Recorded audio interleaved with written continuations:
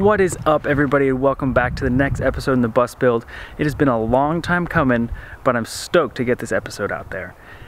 Today I'm going to show you the long, painful, kind of fun, interesting process that it took to get a new roof on the bus. It's not exactly a new roof on the bus, but you know what I mean. We painted, there's new accessories, hopefully it's waterproof. We'll see this weekend when it rains. But keep watching, find out what we did, and learn from my mistakes.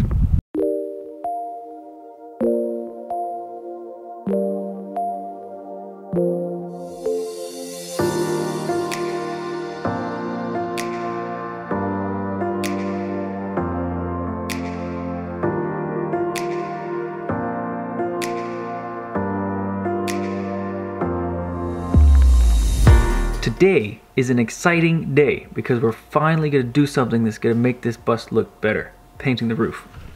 I have a big can of Henry's Elastomeric roofing paint, and what that is going to do is going to paint on a layer on top, which is going to harden into a big solid glove, essentially a plastic glove that's going to go over everything. I've gone already and done a layer of Flex Seal seam sealant kind of paint, also a rubber based plastic paint, and I think the more layers I do on the seams, the more water protection I'm gonna have. So I did a layer just on the seams. So what we're doing right now is really trying to see if I can paint over top of what I did and have it look relatively smooth before we get down into the sides of the bus and the face of the bus and really see some visible areas.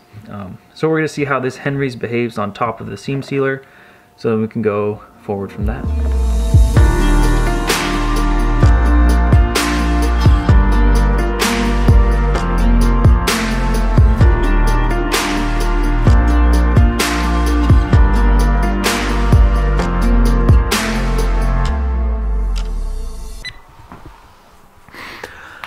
So I made my first big oopsies mistake with some of the bus work, and that is on the roof paint.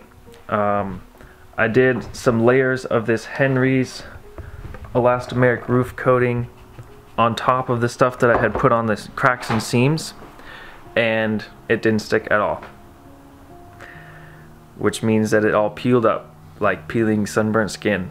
It was kind of gross, but also satisfying.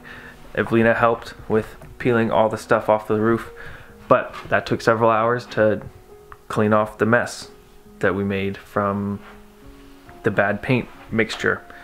Turns out I went and looked online, and the Flex Seal stuff, it says cannot be painted by anything, period. You can only paint with itself on top of Flex Seal. So after learning that, we had to choose either get rid of all the Flex Seal and then paint only with Henry's, so then we have options to paint on top of, or get rid of the Henry's that didn't stick and paint Flex Seal over everything. Painting Flex Seal over everything is the more expensive option, but based on what I could see as far as how the Flex Seal was adhering to the bus and how it was filling the cracks, I felt that that was like the most structurally sound option. Like, it really gets in the cracks and fills the seams super well. So we peeled off all the bad Henry's. We left the old Henry's on and did a test patch of the Flex Seal on top of the Henry's to see if that stuck, and that stuck pretty well. So I ordered a big can of Flex Seal, and we're gonna put Flex Seal on the whole roof and fill everything. It's gonna be one solid rubberized layer of paint that goes over everything. So if we do it right, there's going to be no water that comes through the roof, which is exactly what we want. So we have Evelina up here right now. She's doing some hand brushing on the edge while I get prepped for the rest, and then No! Did not happen. Better clean it up. Did not happen. Didn't happen. Made a mess. I'm a professional. Not.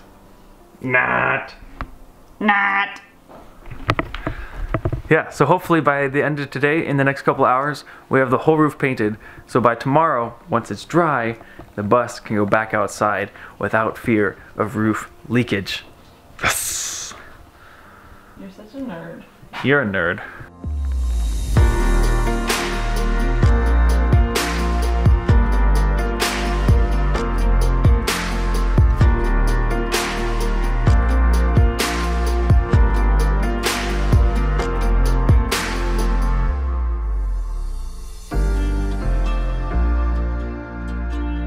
Whew. We finished the main big coat on the roof of the bus. I'm going to do a little bit more on the front and the back and the shoulder edges because you can still see a little bit of yellow through it, but for the most part the roof is done and it looks very good. It's a very thick layer of rubber now applied to the roof. I'll show some close-up shots later once we get the next layer on and the tape is off, but look at it.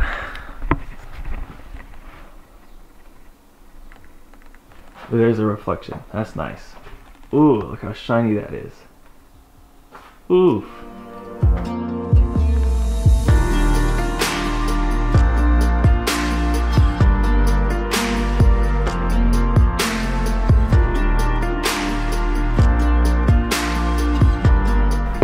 I've just spent the last hour or so placing, soldering, and taping up the positives and negatives to the ID lights.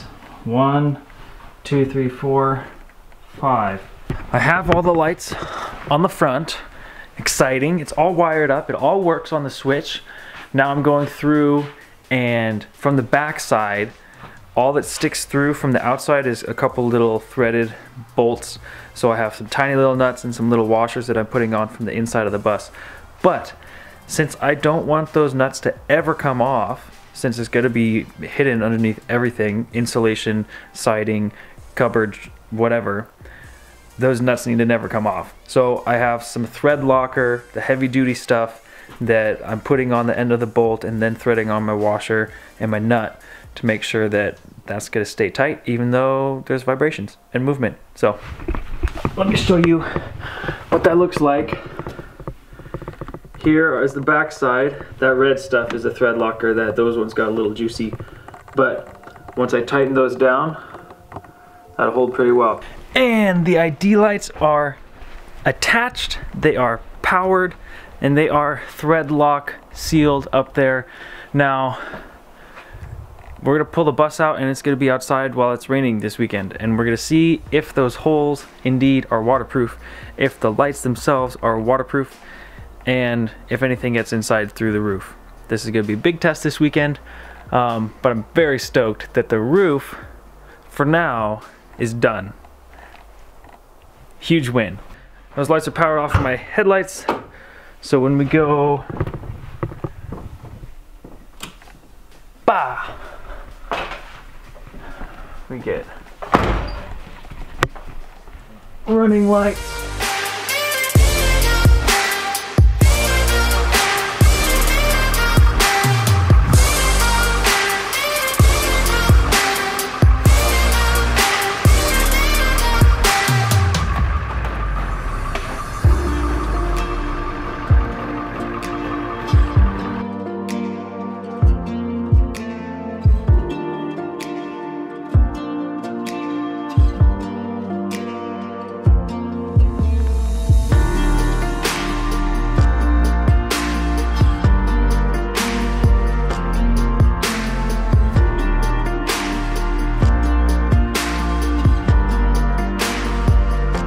And that is it for this video. Thank you all very much for watching. Hit that like button below and subscribe to the channel to show your support and to not miss another video. We'll catch you in the next one. Thanks again. Bye.